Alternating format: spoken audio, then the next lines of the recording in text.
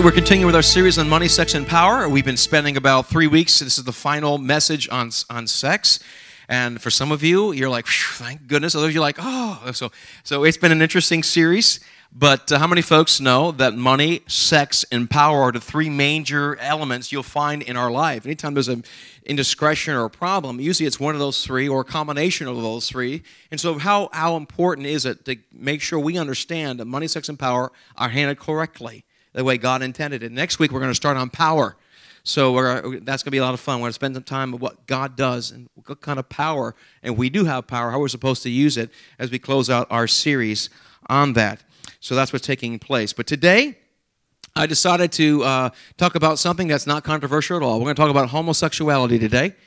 And you know, it's very easy to pass by this. You know what? Let's talk about the Sermon on the Mount. Let's not talk about this issue. It's such an explosive issue. You cannot help today. It's perhaps the most talked about social issue in the media today. If you read the newspaper or you look at websites every single day, I scan the headlines and Drudge Report and AP and USA Today, Wall Street. Look through all those things throughout the day. I like news. And every week I look through it, I kid you not, at least 3 to 5 times a week in the major front page or the major headline, you'll always see something pertaining to homosexuality or same-sex marriage or something along that lines. It's constantly before us. In fact, statistics show, and a Pew Research, they found that teenagers from 18 below believe that 40% of the population is homosexual. That's what's, if you ask somebody, 30 to 40% of the people that are teenagers or younger think that 40% of the population is homosexual.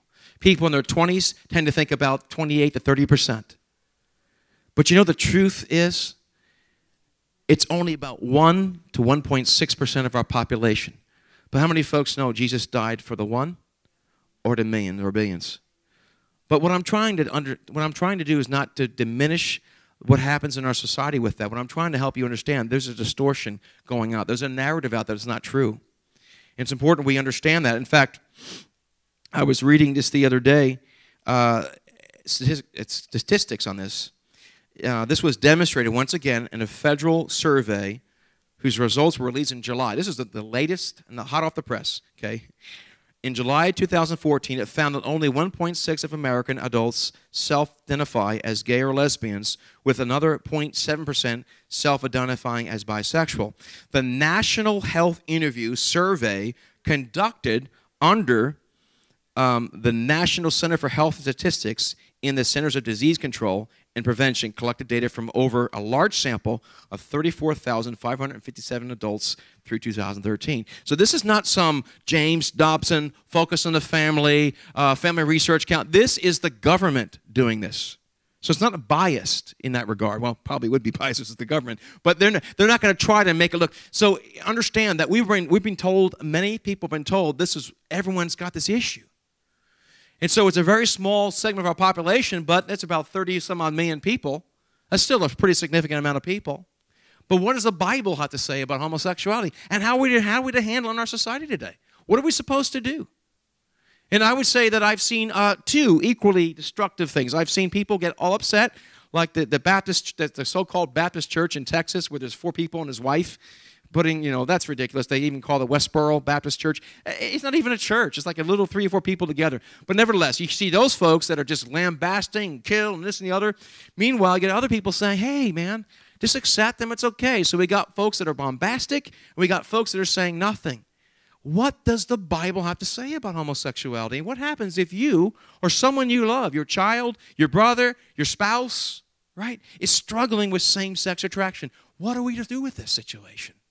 How are we to handle it? What does the Bible have to say about it? And so we're going to look at that today, all within 30 minutes. It's going to be tough. I'm going to help shoehorn this in, so I encourage you to pay attention today. But let me just, first of all, tell you what this is not going to be. This is not going to be a gay-bashing sermon. So if you're looking for red meat, I'm not going to throw it out today. Okay? This is not about talking about those people, none of that. This is going to be about what the Bible has to say about homosexuality and how we're to respond to it as a church, as a culture. And I've had I've done extensive research on this issue over the years, probably read thousands of pages on it. I'm not trying to pat myself on the back, but I've looked into it. because I've had friends that have fallen with this issue. Some have fallen to the lifestyle. Others are today, one person I know is healed from it. Another person struggles with it every day, but has decided to be celibate for the rest of their lives. And so I've met all sorts of people, and I met people in seminary, ironically enough, that struggled with it. And so this is a real issue. And it's really easy to get upset and angry when you don't know somebody. But when you have a son or daughter or best friend or parent or uncle or aunt or whoever, when you know someone personally, it changes the equation, doesn't it? Because they're people made in the image of God. So we don't have the luxury to sit up there and, oh, look at them. Because the Bible says all have sinned and fallen short of the glory of God. There's not one that's righteous, no, not one. So none of us have the moral high ground to stand up there thinking that we're better than anybody else. If not for God's grace, we'd not be standing here today at all. Let me make that abundantly clear. So this is not going to be a bashing place. This is also not going to be, oh, I'm okay, you're okay. Let's look what the Word of God says, and let's see what it says and adjust our lives to it. Okay? So let's go ahead and do that. If you could open your Bibles, please, to 2 Corinthians 14 through 20. We're going to look there. I like what Rick Warren says. This is what he says. And I think it's a great quote, so I'm going to quote him. In regards to these type of things, he said this: our culture has accepted two huge lies. The first is that if you disagree with someone's lifestyle, you must fear or hate them. The second is that to love someone means you agree with everything they believe or do. Both are nonsense. You don't have to compromise convictions to be compassionate. He's absolutely correct on that. People try to put us and pigeonhole us in different ways. And by the way, I know some people that struggle with homosexuality that do not, even people I've known that practice homosexuality, don't appreciate the extreme cases of homosexuality. They don't like the gay parades. They said, I don't like that at all because they make us feel like we're angry at everyone. We just want to live our lives. So I know people like that, and I've met people that struggle with it. So we got to stop putting people into little categories and making caricatures of situations. This is a real issue we have to face in our society today. I could go on weeks about this, but I want to just get down to what the Bible has to say and stay away from opinion the best I can and see what the Word of God says. All right? So, the first thing I want to say this morning has nothing to do with homosexuality, has everything to do with Jesus Christ. And it's the first thing is this. Number one, your identity is in Christ, not your sin. Let me repeat that. You want to write that down? If you take notes, write it down. If you don't take notes, write it down. Your identity is in Jesus Christ, not sin. Let me say it again. Your identity is in Jesus Christ, not sin. You see, I heard people say this, well, I'm an alcoholic. I mean, AA meetings, I'm an alcoholic, and I've been sober for 25 years. And they say that. And you know what? That's not biblical totally. I think it's good to fess up and take responsibility for what you believe. But I personally believe, you're going to see in a few moments, if you're in Christ, you are a new creation. I don't want to identify with my sin. I want to identify with my Savior. How about you? That's the key here. If we're going to have any victory in any area, in our marriage, in our finances, our bodies, whatever it could be, any kind of sexuality or any kind of anything for that matter, we're going to have to get away from our sin and get to our Savior, because our Savior is our identity, not our sin. Which brings me to the first passage of Scripture. 2 Corinthians 5:14 through 20. Get ready to read that. And I wanted to just set us up here before we read. This is what I personally believe. You've heard me say it before. We had a whole series on your identity last year. I encourage you to get online, get the CDs, and listen to it, because we talked about who you are in Christ. But I've heard Christians say this and say, I'm just a sinner saved by grace. I'm just a sinner saved by grace, which is absolutely correct. You were a sinner saved by grace. But I've heard people say, I'm just a sinner. Hey, we're just a sinner. The Apostle Paul says, I'm the chief of sinners. So I'm a sinner. So I sin, I'm a sinner. It'd almost be like this. A pig plays in the mud. And so if a pig's in the mud, it deserves to be in the mud. So you say, okay, I'm a pig and I'm in the mud. Oink, oink, okay? Now, if you think you're a pig and you find yourself in the mud, what are you going to say? Well, I'm a pig. Pig belongs in the mud. I'm a pig. But if you're a prince in the mud, wait a minute, I'm not a pig, I'm a prince. I don't belong here in the mud. My friends, you have to understand something, and I hope you get this today. You are not, if you're in Jesus Christ and giving your life to Christ, you are not a sinner. You're a saint with a sin problem. You're not a sinner trying to get right with God. You're a saint with a sin problem, not a sinner trying to get right with God. What's the difference? A huge difference, because your default setting will bring you back to what you think you are. If I think I'm a sinner, then if I sin, after all, I'm just a sinner anyhow. But I say, wait a minute here, I'm a saint. I don't belong in this scenario.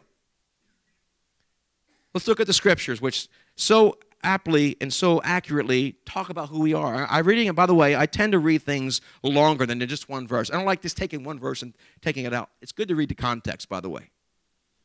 What do they teach in real estate? Location, location, location. In biblical interpretation, it's context, context, and context. You understand that? It's important to read around what it says, where the verse is found. So, 2 Corinthians, I'm reading from the New King James Version, which I tend to use primarily. But anyway, here we go. Verse 14, for the love of Christ compels us, because we judge thus, that if one died for all, then all died. And he died for all, that those who live shall no longer live for themselves. Hold on to that for a while. But for him who died for them and rose again. Therefore, from now on, we regard no one according to the flesh. Now, let's just stop there for a second. What the Apostle Paul is saying here is, I don't regard you according to the flesh. I regard my brothers and sisters according to the Spirit. Your spiritual identity is now who you are, not your fleshly identity. Though you're in the flesh, your spirit is above that. Even though it's all together. Let's continue to read. Verse 16, therefore, from now on, we regard no one according to the flesh, even though we have known Christ according to the flesh. Yet, now we know him thus no longer. Listen to this. Therefore, so he's summing this all up, like a lawyer before a court. Therefore, if anyone, look at your neighbor and say, you're in anyone. Okay. Therefore, if anyone is in Christ. In the grammar, in the original Greek, does not say believe about Christ. It says if you are in Christ, if you surrendered your life to Christ, if you're staying within Christ. Big difference, by the way. Therefore, if anyone is in Christ, he is a new creation. What did Jesus tell Nicodemus in John chapter 3? Unless you become born again, you cannot enter the kingdom of God. There is a new creation, and new creation means a new individual, a new person. The Bible says if you are in Christ, therefore he who is in Christ is a new creation. What's your identity? In Christ is your identity. Therefore, if anyone is in Christ, verse 17, he is a new creation. Old things. Thank God for that. All things have passed away. Behold, all things have become new. Now, all things are of God, who has reconciled us to himself through Jesus Christ and has given us the ministry of reconciliations. In other words, you've given your life to Christ. Now our job is to help other folks know who Christ is. Verse 19. That is, that God was in Christ reconciling the world to himself, not imputing their trespasses or sins against them, and has committed to us the word of reconciliation. Now that we are ambassadors for Christ, as though we were pleading through us, we implore you on Christ's behalf to be reconciled to God. The major point I want to help us realize, by the way, I put up with my voice today. I got a really weak voice. That's why I'm using this. I'm not trying to be a televangelist. But anyhow, I feel more powerful with the microphone in my hand. It just... Okay, posing. But anyhow, it says, we are a new creation in Christ Jesus. So what's your identity? Your identity is wrapped up in Jesus Christ, not your sin. Do you see that? Do you see that? How important that is, my friends. That is so important. It's like you switch teams. For example, back in the 1920s, Babe Ruth used to play, I'm Yankees again, I can't help myself, but Babe Ruth used to play for the Boston Red Sox. He was a pitcher for the Boston Red Sox, and then he went to the New York Yankees. Now imagine the Boston Red Sox say, hey, you need to come back to practice right now. We got a game tonight. And he'd say, you have no jurisdiction on me. I am now on the Yankee team. Or if I'm a British citizen and I leave Great Britain, I leave my citizenship from Great Britain, and I become now a U.S. citizen. And now Great Britain wants to tax me on my income. They can't do that anymore. Why? Because I am now a U.S. citizen. Do you see the difference? and you pay more taxes. But what happens is the enemy will try to tax you from your past, but you've been bought with a price. You don't have to pay taxes to the enemy anymore. You are a new creation in Christ Jesus. We must understand that. Our identity is not in our sin, it's in our Savior. Do you understand that? Please, hope you get that today. That is so huge. If we're going to talk about anything, you have to get that if you're a believer in Christ. The Bible says in Philippians 2:12, therefore, my beloved, as you've always obeyed, not only my presence, but so much more my absence. Listen to this. Work out your salvation with fear and trembling, for it is God who works in you both to will and to do his good pleasure. We have to work out what God has put in. Jesus says, out of your innermost being will flow rivers of living water. And so people often say in New Age religion and Buddhism, you have to go in, find the God within you. Well, that's partially true. You're not God, but God lives in you if you accept him. The Holy Spirit takes residence in your life. It's like God buys these foreclosed homes, and maybe you're one of these foreclosed homes, and now he puts his Bob Vila in charge of your upbringing. That's called the Holy Spirit. And that Holy Spirit is going to do a job on you, going to help you, to restore you, to redeem you to your original purpose. And so now Christ has the deed on the house. You can't say, I belong to this person. No, I am Christ now. My identity is wrapped up in Jesus Christ. My identity is not in my sin, it's in my Savior. I need you to say that this morning. My identity is not in my sin, but in my Savior. You need to get that, folks. It's so important. So important. Work out your salvation.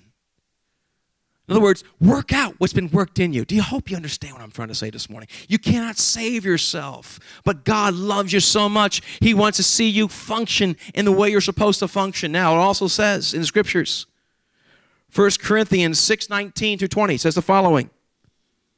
By the way, we believe in the Bible here. That's why we quote a lot of Scripture. Do you not know, listen to this, that your body is the temple of the Holy Spirit, who is what? In you. Work out the salvation which in you. What does it say? The Holy Spirit who is in you, from whom you have God. Listen to this. You are not your own. You were bought at a price.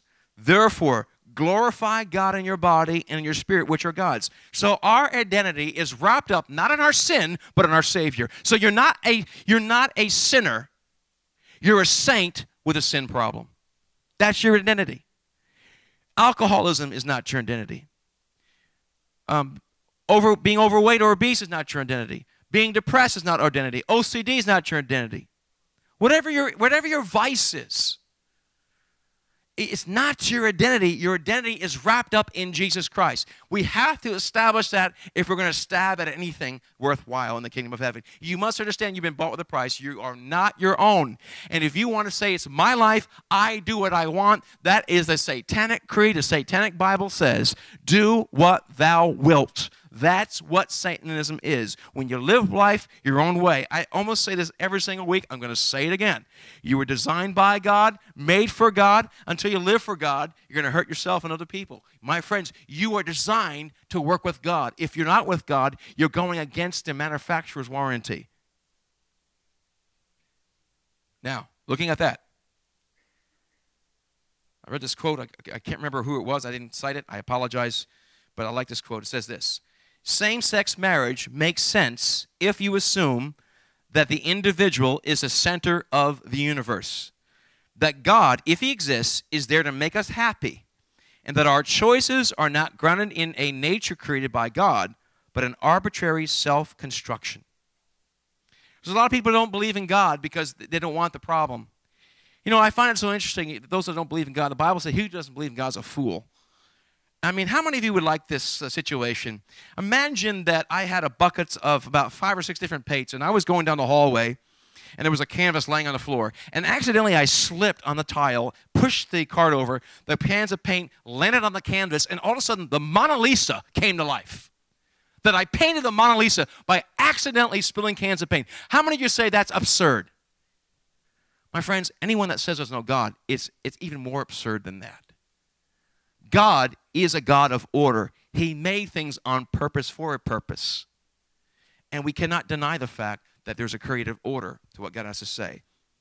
Before we get into our next point, the first point is this. You find your identity not in your sin, but in your Savior. You are a saint saved by grace that has a sin problem. Second thing I want to say, what does the Bible say about the design of mankind and his purpose? If you go to the book of Genesis, it goes from the beginning. God made, right? It says he made male and female in his own image.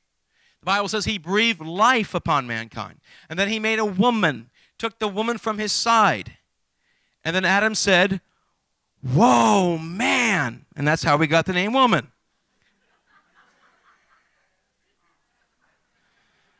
Thank you for the benevolence. What's God's great design? He made us. Rather than go to the Old Testament and talk about it, because the Bible says it's abominable for a man to sleep with a man. It's an abomination. It talks about what they should be stoned and this and the other. But it also says that if a child does not obey his parents, take it out and stone it. Right? The Bible says a lot of stuff like that in the Old Testament. It's like, man, okay, if you carry wood on a Sabbath, just kill him. So you read that, you're like, man, we don't do that today. So that was the Old Testament. Well, I don't have time today to break that all down. But rather than waste our time going through the Old Testament, I'm not saying wasting your time going through the Old Testament. What I'm trying to say is, let's bring it up to where Jesus is. People say, Jesus said nothing about homosexuality. He didn't have to talk about homosexuality because he was talking to a Jewish community that believed in the Bible to begin with.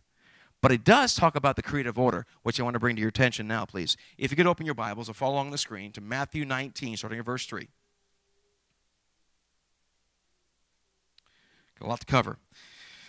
All right. The Pharisees also came to him, testing him and saying to him, is it lawful for a man to divorce his wife just for any reason? And he answered and said to them, have you not read that he also, who made from the beginning, made them male and female, and said, for this reason, a man shall leave his father and mother and be joined to his wife, and the two shall become one flesh. So then, they're no longer two, but one flesh. Therefore, what God has joined together, let no man separate. Then they asked him, why did Moses do this and the other? It's because of the hardness of your hearts, he said. Verse 9. And I say to you, actually, verse 8. He said to him, Moses, because of the hardness of your hearts, permitted you to divorce your wives. Listen to this. But from the beginning it was not so. And I say to you, whoever divorces his wife except sexual immorality and marries another commits adultery. And whoever marries her is divorced, commits adultery. His disciples said to him, if such is the case of a man with his wife, it's better not to marry. But, he said, all cannot accept this saying, but only those to whom it's been given. For there are eunuchs who are born thus from their mother's womb, and they are eunuchs who were made eunuchs by men, and there are eunuchs who have been made themselves eunuchs for the kingdom of heaven's sake. He who is able to accept it, let him accept it. I want to bring the context to this. There's several things I want to bring to your attention. Number one, Jesus goes back to the creative order and says, God made Adam and Eve. He made man and women. That was his design. That was his purpose. Now, please, I'm not trying to be cute here. I really am not trying to be cute or trying to be funny. If you look at the anatomical design of man and woman, it's clearly, man was made for woman in marriage. It works. As a result, you have children. So it's clearly that was the design. Now, how many folks know we were designed to be perfect, but there's sin? So all of us have a fallen and broken nature. We don't, people that have high blood pressure, was it God's intention for the Garden of Eden to have high blood pressure? No. Was it God's intention for people to have cancer? No. Was it God's intention for people to be depressed? No. Was it God's intention for people to have all kinds of problems and phobias and alcohol? No, of course not. It was not his intention. But we live in a broken world, and because we live in a broken world, we have broken people, and broken people are broken. And even though I'm a saint, I got brokenness in my life, and if you don't think you have brokenness in your life, you really are broken. All of us have brokenness in our lives. We tend to pick on the things that we don't struggle with in other people, or we tend to persecute the thing we hate in ourselves. So what is the whole issue here? He says, those have been called to be eunuchs. There's some people that are called to be single. Singleness is not a disease. And I'm gonna come back to this a little later on. There are people that have decided that I am not going to get married. I'm going to be a celibate for the rest of my life. I'm going to give my life to Jesus Christ and the work of the cross. And there's a real advantage to that, and there's a real disadvantage to some ways. But there's a real advantage to be singly minded to Jesus Christ. So singleness is not a disease. But I want you to hold on to thought. We'll get to that a little later. So I want to help you understand something, that you and I were designed by God. God designed man and female. He does not design the homosexual unions between man and woman. It just, or woman and woman, or man and man. That's not his design. It goes against the created order. If you go against the created order, there are consequences because the design is not correct. It just doesn't work. You do not put diesel fuel in a gasoline engine. Okay, you got to do certain things, or you void the manufacturer's warranty. It's not that GM is angry with you if you put diesel in the car, but they won't acknowledge your warranty. Why? Because you voided the warranty by doing against what they said. Because they're a designer and they know what's best for your automobile. If you don't do what they say, you void the warranty. Now, I know there's a lot of stuff going on here. Just bear with me. I got like 10 minutes left. Okay, we're going to go quick here. Romans chapter 1. This is one of the most famous passages on this issue. And to save time, what I'm going to do is start at 22 and get right down to the later part. The Apostle Paul talks about what happens when humanity begins to worship the creation instead of the Creator. All kinds of problems begin to happen. Verse 22 of Romans chapter 1. Professing to be wise, they became fools and changed the glory for the incorruptible God into an image made like the corruptible man, the birds, the four-footed animals, and creeping things. Therefore, God also gave them up to uncleanness, to the lust of their hearts, to dishonor their bodies among themselves. Listen to this. Who exchanged the truth of God for the lie and worshipped and served the creature rather than the Creator, who is blessed forever. Amen. For this reason, God gave them up vile passions, for even their women exchanged their natural use for what is against nature. Again, the Apostle Paul is talking about nature here. Verse 27. Likewise, also, the men, leaving the natural use of the woman, burned in their lust for one another, men with men, committing what is shameful and receiving in themselves the penalty for their error, which was due. And even as they did not retain God in their knowledge, God gave them over to a debased mind to do things which are not fitting, being filled with unrighteousness, sexual immorality, which is the word porneia, where we get the word pornography from. So all kinds of sexual immorality. Wickedness, covetousness, maliciousness, full of envy, murder, strife, deceit, evil-mindedness. They are whisperers, backbiters, haters of God, violent, proud, boastful, inventors of evil, of things, and disobedient to parents, undiscerning, untrustworthy, unloving, unforgivable, unmerciful, of whom the righteous judgment of God, that those who practice such things are deserving of death, not only do the same, but also approve those who practice them. Wow, what a scripture there. Then, I love what it says in chapter 2 verse 1. Therefore, you are inexcusable, O man, who are you to judge? For in whatever you judge another, you condemn yourself. For you who judge practice the same things. Now he's talking to the church of his day. So he's saying, he gives a big sermon. Everyone's going, amen, amen, amen. Wait, before you get the amen crowd going and threatening, okay, hey, you're doing the same stuff and even worse because you know better. And I would say to us today, my friends, that we are more responsible than those outside the church because we should know better. And I want you to please understand here, it talks about the created order. Do you see that? It goes back to the beginning. Now, let me give you an example. I've read some sermons. I've listened to some sermons from people on both sides that believe various things. Just this past week, I listened to a sermon, and I actually read a couple sermons, and they talked about this. So there's some evangelical churches that are very inclusive now. This is like a movement among evangelicals, saying, well, you need to interpret the Bible different. Let me give you an example. Let's suppose, my son's not here, he's in children's church. Let's suppose I told Luke, my firstborn son, hey, Luke, I want you to clean up all your Legos, put them away. I want you to brush your teeth. Then I want you to read a book and go to bed. Okay, that's what I tell them. Okay, let's make it real simple here, okay? I want you to clean up your Legos and put them away. I want you to brush your teeth, and I want you to go to bed. Now, if I am a scholar, and you said, well, imagine Luke came to me and said, okay, Dad, let's look at what you had to say. Let's parse the sentences here. You said Luke. Dad, I know a bunch of Lukes. Do you mean the Luke of my school, or do you mean me? Because I could interpret it as another Luke. In fact, I know 5 Lukes. And so, does it mean me, or does it? You didn't say Luke, my son. You said Luke. And there are all kinds of Lukes out there. There's even Luke Skywalker, who happens to be part of the Legos. So, and Darth Vader and C-3PO and Boba Fett. Okay, let me stop. Millennium Falcon. Okay, stop it.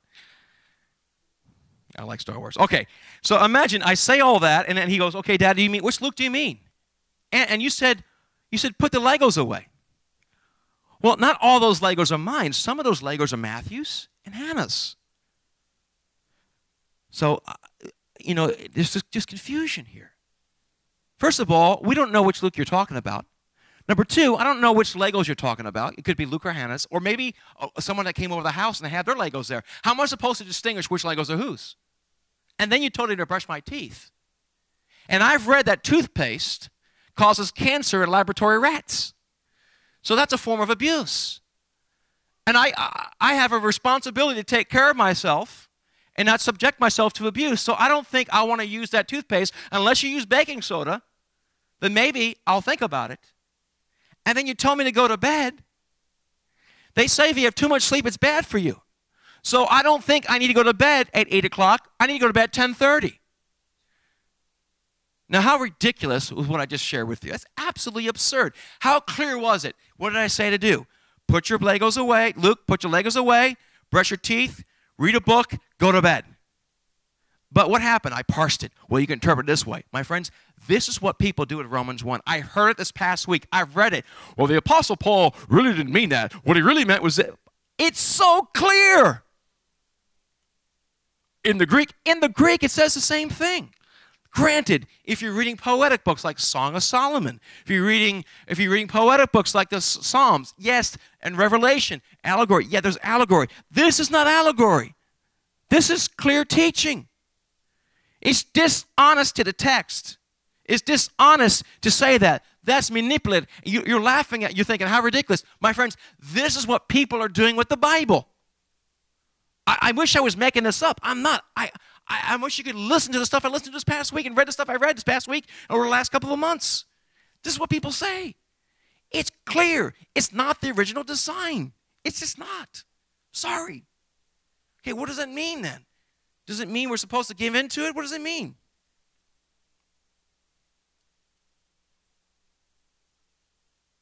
The Bible says, 1 Corinthians 6, 9 through 11, do you not know that the unrighteous will not inherit the kingdom of God? Be not deceived.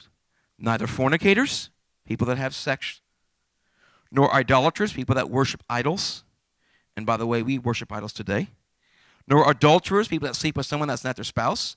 Nor homosexuals. Nor sodomites, which are male prostitutes. Nor thieves. Nor covetous. No drunkards. No revilers. No extortioners will inherit the kingdom of God. Okay, these folks, there's a list there. Do you see? It's not just the homosexuals. It's a list, and I think a lot of us fall into those categories at different times in our lives, maybe even on the way to church today. Verse 11. Listen, I love this, verse 11. And such were some of you, past tense. But. I like big buts in the Bible.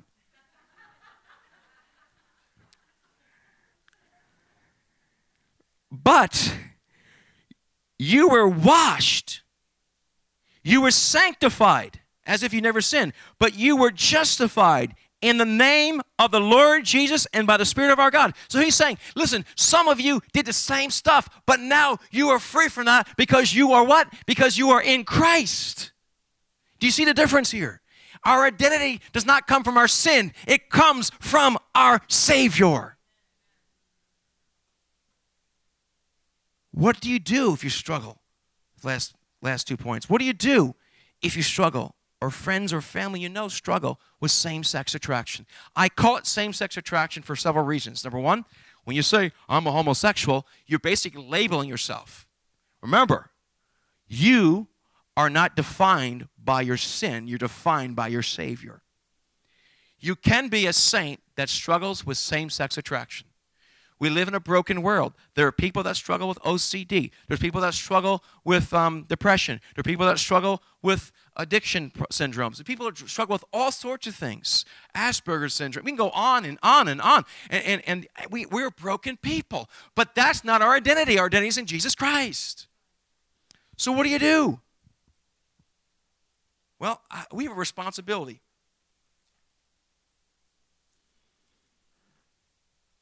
Shh.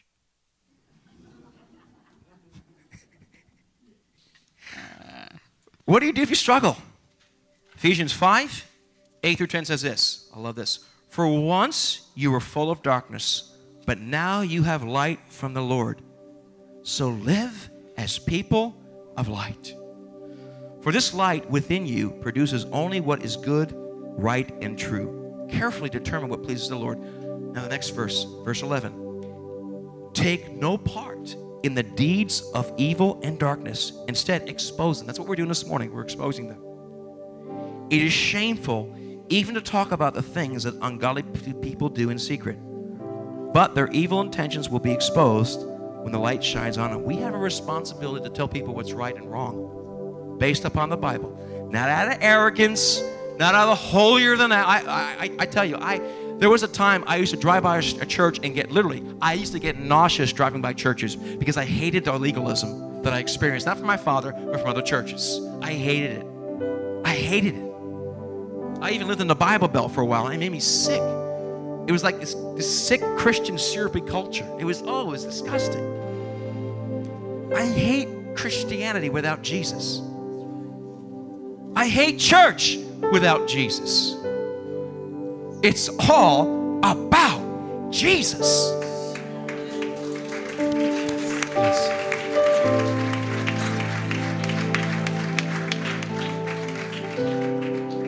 All should seek healing. Don't seek to get rid of same-sex attraction. Let me say that again. If you struggle with sexual thoughts of a homosexual nature, don't try to get rid of it. If you struggle with overeating, don't try to get rid of it. If you struggle with your marriage, don't try to get rid of it. What are you saying? I'll tell you what. Don't seek to get rid of these things. Seek Jesus first.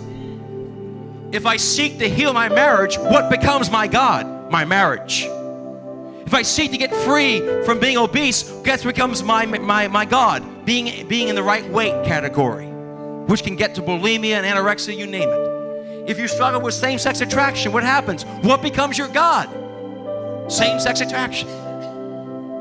If you struggle with anything, don't try that first. Seek Jesus first. My friends, this church is called Cornerstone because we build our lives solely on Jesus Christ. He paid the price. Only by Him can we go to God through Jesus Christ. Your sin does not define you. Your Savior defines you if you're in Jesus Christ. Philippians 4:13. I can do all things through Christ who strengthens me.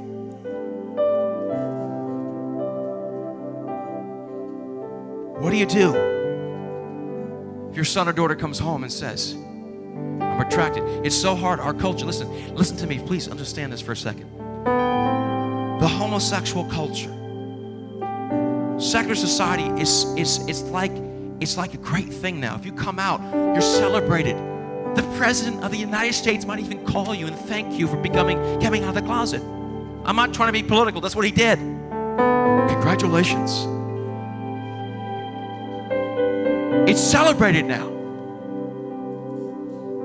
You know something else I found? The homosexual community is very, very, very loving, accepting. There's a community, there's family, there's fellowship. It helps you. What happens if you go to church and tell someone that you struggle with same-sex attraction? Oh, guy Johnny, you know he's gay. Hey, Johnny, God bless you, man. We love you. And so this guy comes to church week in, week out. People know he's got a problem with homosexuality, or he struggles with same-sex attraction. I say this, same-sex attraction. Let's kind of stay away. We're not quite sure we trust this guy. He might be a pedophile. He might be this. He might be the other. I'm afraid I might have those problems. I don't want to be near him. I don't even want to touch him. I don't want to be around that person. The church should be a place that people who are broken can get help. Can I hear an amen on that, please? Who do we think we are? If you can't come and say, I got issues, what kind of church would we be? I'm not saying you go and tell everyone your problems, but find some faithful, true men and women and say, listen, I'm struggling with this, same-sex attraction. I'm struggling with anger. I'm struggling with suicidal thoughts. I'm struggling with cutting myself. I'm struggling with this. I'm struggling in my marriage. I'm struggling with faith. Why not come to each other? The Bible says that confess your sins and one that you may be healed. As long as I am the pastor of this church, we will show love to people that have the same-sex attraction. I would not condone it. I would not say you're correct. I would say stay in Jesus Christ. We will pray for their healing. I've known 2 people in my 46 years on the planet that were healed of same-sex attraction. Totally healed. I've known countless others, unfortunately, that struggle with it. I'm going to say something that might offend some people, but get over it. I love my wife. I'm attracted to my wife. But I still have to watch out for other women. I still have to not look at other women. When I see someone that I find attractive, I have to practice self-control. I have to deny my flesh and listen to the Spirit of God. There's some people, what happens if you struggle with homosexuality? You should seek healing. But don't seek being healed of homosexuality. Seek Jesus first. Remember, your identity is in what? In your Savior, not your sin.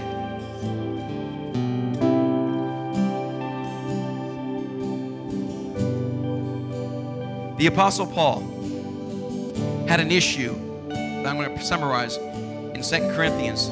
We don't know what it was. I'm very thankful that the Bible does not tell us what his thorn in the flesh was. He had a thorn in his flesh. He asked God 3 times to remove it for him, and God did not do it. We don't know what it was. People try, it was his bad eyes, it was his ex-wife, it was this. We don't know what his thorn in the flesh. I thank God. If the church knew what the thorn in the flesh was, that would be the only area we could struggle with. But God in his infinite wisdom allowed the Bible to be ambiguous about that.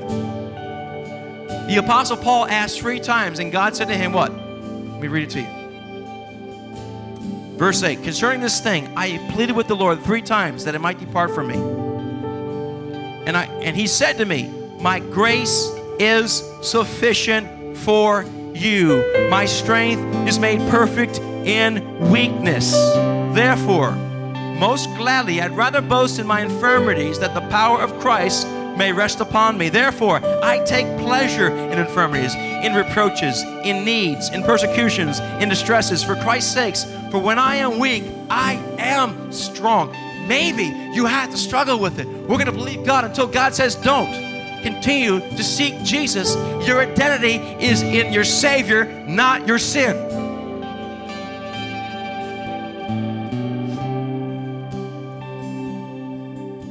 I read an article by Wesley Hill. He's a person that's a professor at a Christian university who's decided to live a celibate life. And he writes about his same-sex attraction that he's faced. I could go into a slew of reasons why it happens, nurture, nature, whatever it could be, but that's for another time. But this is what he said. Offer some advice. I quote, if you're someone living with homosexual feelings, Jesus' message to you is this. It's not a no to your deepest hunger. I do believe that discipleship to him entails giving up gay lifestyle and gay relationships. And that may be more painful than you can imagine right now. But ultimately, Jesus is offering you the kingdom. He is offering you eternal life. He's offering you to himself in the gospel. Sacrificing your sexual freedom may seem like a high price to pay, and it is a high price to pay, but he promises you a joy so stunningly great that if you felt the full weight of it now, you would literally come undone. And so this, by the way, how many folks know it takes courage to come out and say you struggle with something like that to a community of people? That's tough. He's actually come out and said, I struggle with it. I chose to be celibate. You see, temptation is not a sin. Giving into temptation is sin. So don't condemn yourself if you struggle with something like that. Giving into it is a sin. And I love what it says. 1 Corinthians 10:13. It's so hard to do this within 38 minutes. It's crazy. No temptation has overtaken you except what is common to man. But God is faithful. He will not allow you to be tempted beyond what you're able, but with the temptation will also make a way of escape that you may be able to stand under it. If you're struggling, whatever your proclivity is, Christ promises to deliver us. He'll provide an avenue of escape. Take the avenue when it shows up. If you struggle with these various things, stay away from people that are living that lifestyle and hang out with godly men or godly women that can help encourage you in the right way. Remember, if you remember nothing today, your sin doesn't define you, your Savior defines you. I want to conclude finally with one more verse. Galatians 2:20. I have been crucified with Christ. It is no longer I who live, but Christ lives in me. And the life which I now live in the flesh, I live by faith in the Son of God who loved me and gave himself for me. We find freedom at the cross of Jesus Christ. That is our identity. You are a child of King. You're a saint with a sin problem. You're not a sinner trying to get right with God. So I'm going to pray right now.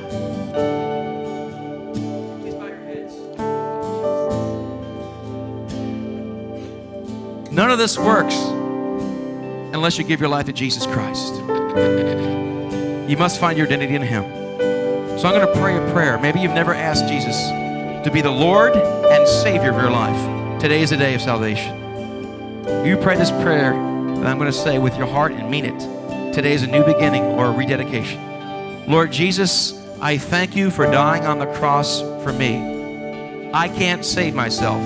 I thank you for saving me and paying the price for all of my sins. I receive your forgiveness. I ask you to forgive me of all of my sins, both known and unknown. God, Jesus, come into my life. I make you the boss of my life. My feelings, my thoughts, my emotions are no longer God. You are God. And with your grace and with your help, I will live for you from this day forward in Jesus' name.